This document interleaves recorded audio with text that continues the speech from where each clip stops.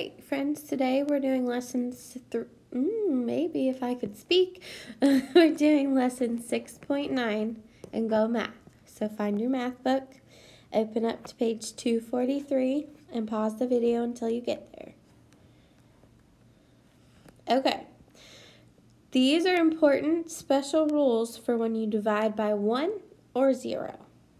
So just like in multiplication, there's special rules for anything times 1 is the same thing, and anything times 0 equals 0. There's some special rules about division too. First, they're going to teach us the 1 rule. So, there's only one fishbowl, then all the fish have to go in that fishbowl, right? We're not going to leave a fish out of the fishbowl. He would not do very well. So, since there are 4 fish in the picture, divided into one fishbowl, that means there's 1, 2, 3, 4 fish in the fishbowl. So let's draw our fish in a fishbowl. There's 3 fish and 1 fishbowl. Draw a quick picture to show the fish in the fishbowl. So draw a fishbowl. And then you need 3 fish.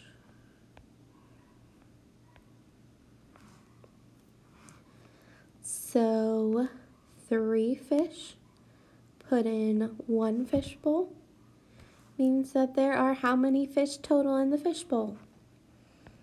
3 in the fishbowl.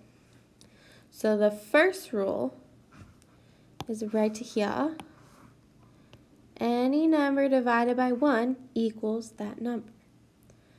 So if I did 5,629 divided by 1, if I had that many fish in a fish tank, but there's only 1 fish tank, that means all 5,629 fish are going to be in the 1 fish tank. I don't have enough room over there. So, rule number 1, right here. Any number divided by 1 equals that number. If there are the same number of fish and fishbowls, then 1 fish goes in each fishbowl. So if there's 4 fish and 4 fishbowls, then there's 1 fish in each bowl, right? We're not going to put all 4 of those fish into one tiny fishbowl. They would get squished. So if we have 3 fish and 3 fishbowls, let's draw a picture. So I have 1 fishbowl, 2 fishbowls, 3 fishbowls, 1 fish, 2 fish, 3 fish. So 3 fish divided into 3 fishbowls is 1 fish per fishbowl. And they all have their happy little homes. So the second rule is any number except 0. 0 is a troublemaker in division. Their problem. So, not 0, but anything divided by itself equals 1.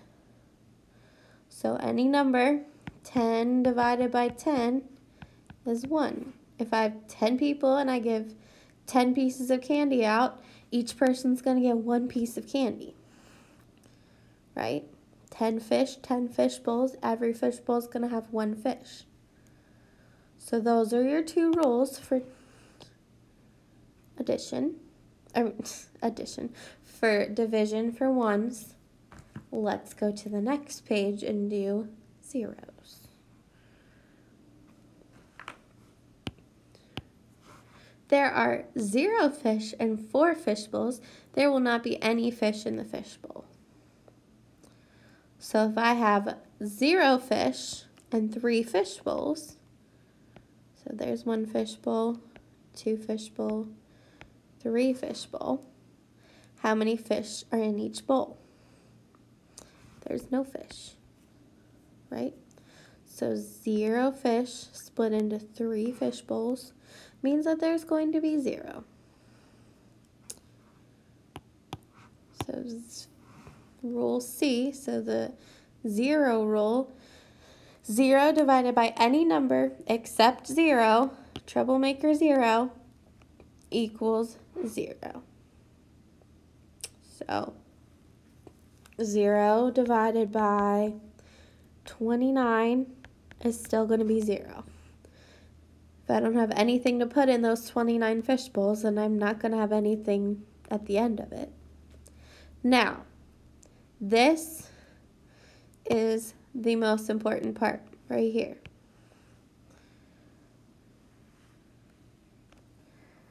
If there are 0 fish bowls, then you can't separate the fish equally into fish bowls. You cannot divide by 0. At all, ever, period, end of story. You cannot have 0 in the middle of a division sentence. If you see that, you have my permission to cross it out. Now, I don't want you to scribble through the page and make a big mess. But anytime you see that, you just exit out. It is not happening. You cannot do it at all. You cannot divide by 0. Okay? That's important. Let's keep going. And when we get to one that has a 0 in the middle, we're just going to cross it out. Use the picture to find 2 divided by 2. So we have 2 bees in 2 beehives. 2 divided by 2 is 1 bee in each hive. Maybe. There we go. 7 divided by 1. If I have 7 split into 1 bowl, how many fish are in that fish bowl? 7, right? You could draw a picture too. So 7 in 1 bowl means that I still have 7 there, right? 8 divided by 8. So if I have 8 dots, and then I put each dot in its own spot. Each dot has its own circle around it, which means there's 1 in each spot. So 8 divided by 8 is 1. If I have 0 divided by 5, so if I don't have anything, but I have 5 circles, whoops, maybe. How many do I have in each circle? I don't have anything in each circle, it's 0. 6 divided by 6, so if I have 6 dots, and I put each one in its own circle, then I have 1 in each circle. Turn the page. This says on your own. Let's do them by yourself and then pause the video while you do them and then come back and I'll do them with you, okay? The first one says 0 divided by 8. So if I have 0 fish in 8 fish bowls, I'm going to have no fish at the end. Can't make some magically appear. If I don't have any, I'm not going to have any at the end. If I have 5 fish and 5 fish bowls, then there will be 1 fish in each. If I have 2 fish and 1 fish bowl, then there's going to be 2 in my fish bowl. If I don't have any fish, but I have 7 fish bowls, how many fish am I going to have at the end? Still nothing. All right, if I have 0 fish split into 5 fish bowls, then I'm going to have 0. Now this one is fine. Remember, this one, when they're written like this, it's the same thing as 0 divided by 5. So the 0's not in the middle. So this one's okay. So that one would be 0. Because if I have 0 fish and 5 fish bowls, then I'm going to have nothing in any of these circles, nothing in the fish bowls. So this one's fine. It's not one that you cross out.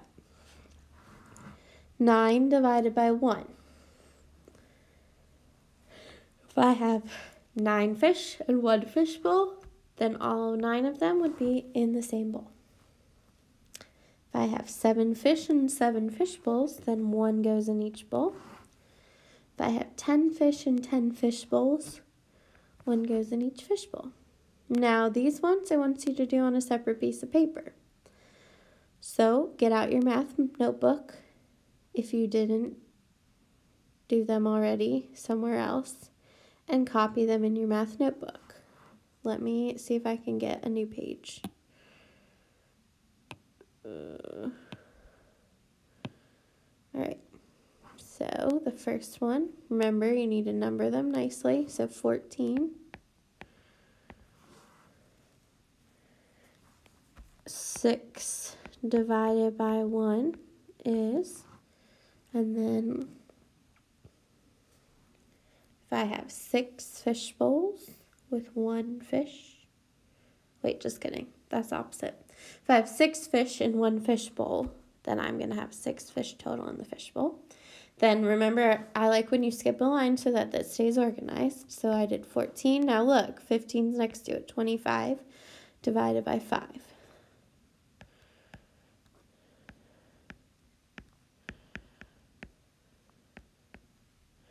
And that's just 5. So that one's not one. That's not one of your ones or zeros. Then 0 divided by 6.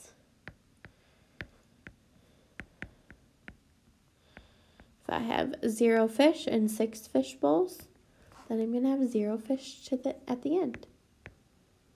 Number 17, 18 divided by 3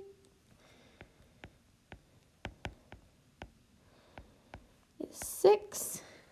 And remember, if you're doing it in your notebook and you need to draw a picture, you can do 3 rows, 4, 5, 6, 10, 11, 12, 13, 14, 15, 16, 17, 18. So 3 rows, and then I have 6 in a row. So you can draw a picture next to it if you need to. 18 is 14 divided by 2, which is 7. 19, 9 divided by 9, which is 1. 20, 28 divided by 4,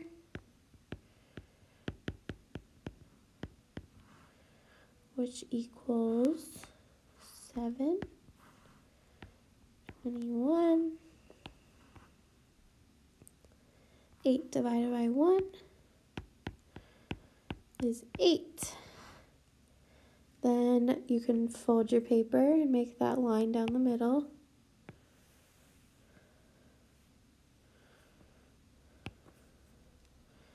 Then I have 22, 27 divided by 3.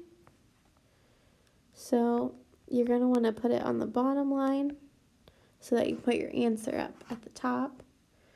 And 27 divided by 3 gives you 9.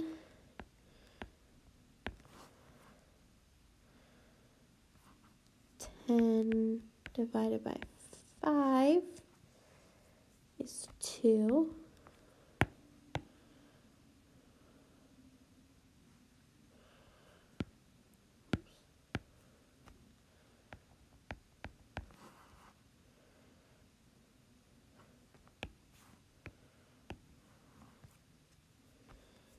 Zero divided by 3 is 0.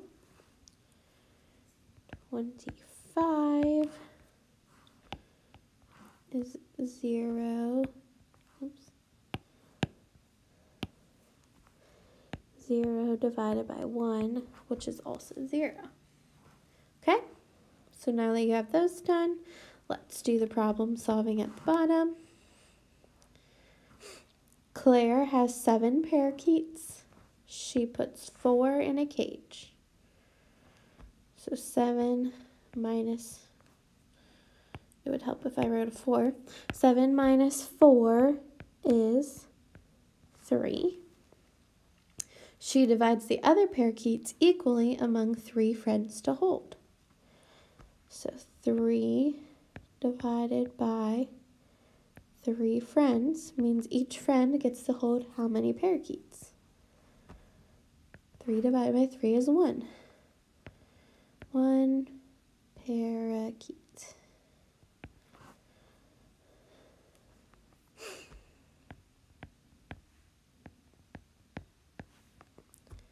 Lena has some parrots. She gives each parrot 1 grape. If Lena gives out 5 grapes, how many parrots does she have? So 5 grapes divided by 1 to each. So 5 split into,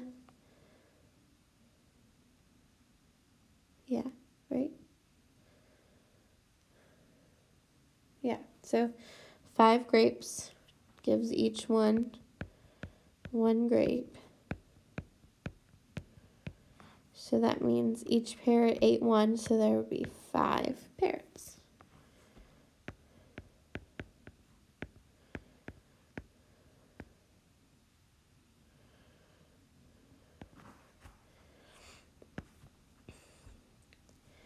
Suppose a pet store has 21 birds that are in 21 cages. Use what you know about division rules to find the number of birds in each cage. Explain your answer. So if I have 21 birds divided by 21 cages, that means 21 divided by 21 would be 1. So 1 bird per cage.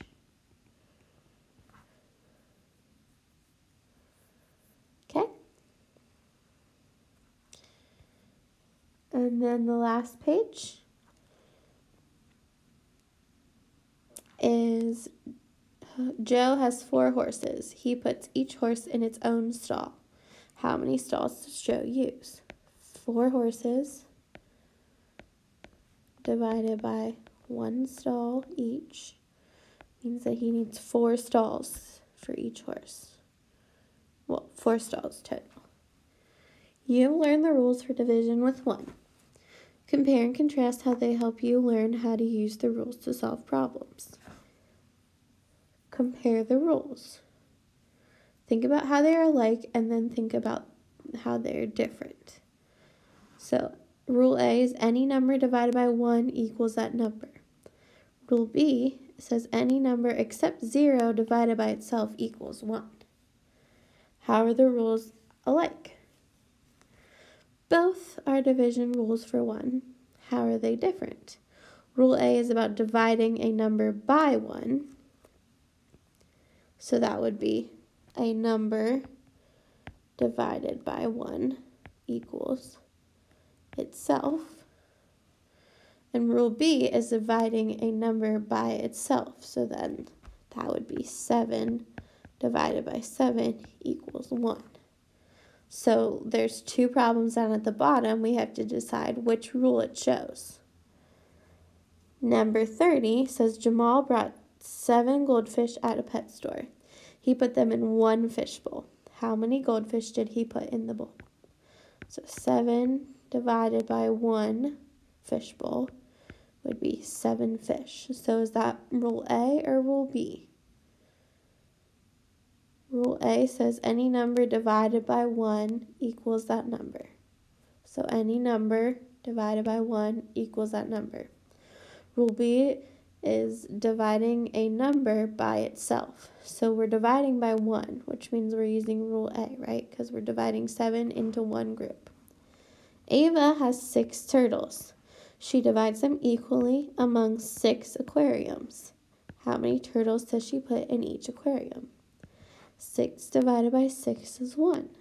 So that would be rule B, because rule A says it's dividing a number by 1. We're not dividing by 1. We have the same number dividing by itself. So this one shows rule B, and the 30 shows rule A.